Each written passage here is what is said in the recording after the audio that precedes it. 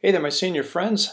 I'm glad you're here today. I'm sorry I can't be there with you, but I wanted this activity to go ahead nonetheless in my absence.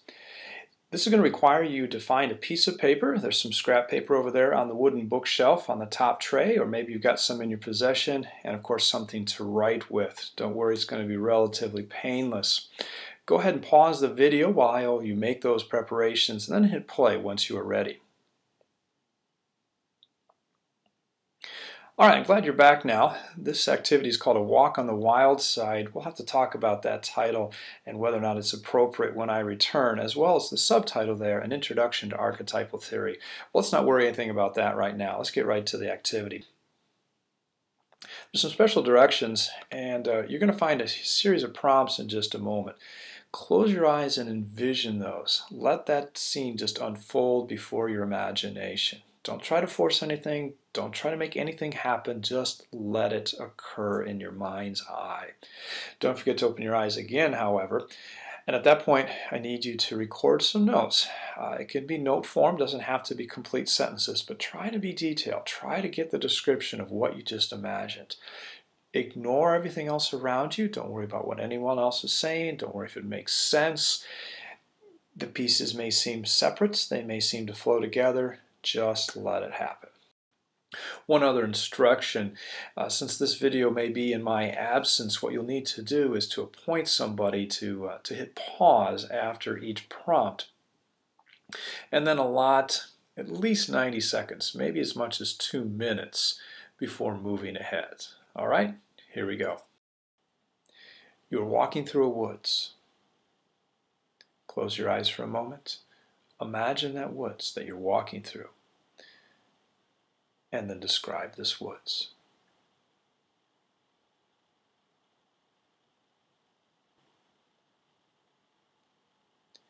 You see a bear. Describe this bear and what happens. You see a stranger. Describe the stranger and what happens.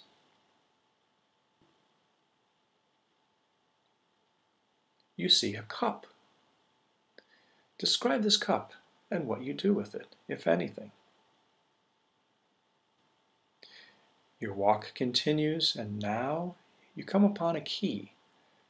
Describe this key and what you do with it, if anything. You see water. Describe this water and what you do, if anything. You now see a wall. Describe the wall and what you do, if anything. Describe what is on the other side of the wall.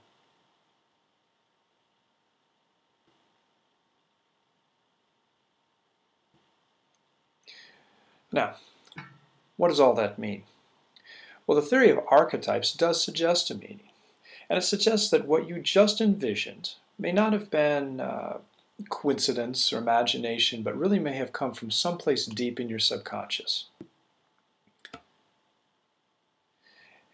It suggests this theory that your vision was actually inspired by something called archetypes, that is, well, symbolic images that come to us from our ancient ancestors. Now, how we got these memories from our ancient ancestors, how they're in our brain already, that's kind of a crazy theory, and more about that a little later. But if this is truly the case, that somehow deep in our subconscious mind, we already had some sort of understanding about the woods and the bear and the stranger and the cup, etc., well, this might suggest that the woods is more than just a woods. So, speaking of the woods, what was your woods like? And what happened with the bear? And when you saw the cup, what did you do? And more importantly, what do your answers mean? What do they say about you? Well, let's find out. Take your notes and notice around the room there are some brightly colored pieces of paper that have a little bit of text on each one of them, and each one of those indicates what the bear, the cup, the woods, etc. supposedly symbolizes and suggests about you and your life. What do these choices say about your life? Take some time, check those out. You don't have to go in any particular order. Share your results if you'd like. Enjoy. Pause the video, by the way, and we'll come back for one last thing when you are done.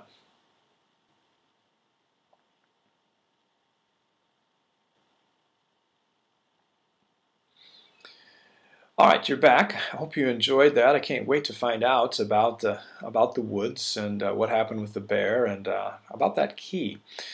But there's a little follow-up assignment to take care of sometime during the course of this week. First of all, I hope I got prepared for you a blue handout. I should say archetypes at the top, kind of in outline form. Pick that up if it is available. And your assignment with that is to view the first two presentations about archetypes that are posted in a section by that name on the Moodle page for English 12. You're going to use those two presentations to fill out relevant sections on the outline. Now don't worry, there's a third presentation and there will be perhaps some gaps in the outline, and we'll sort those out later. And more importantly, we'll start using that information as we explore this theory as it might be helpful in interpreting some of the literature that we share together this semester. Hope you had fun with a walk on the wild side. Can't wait to see you again next time.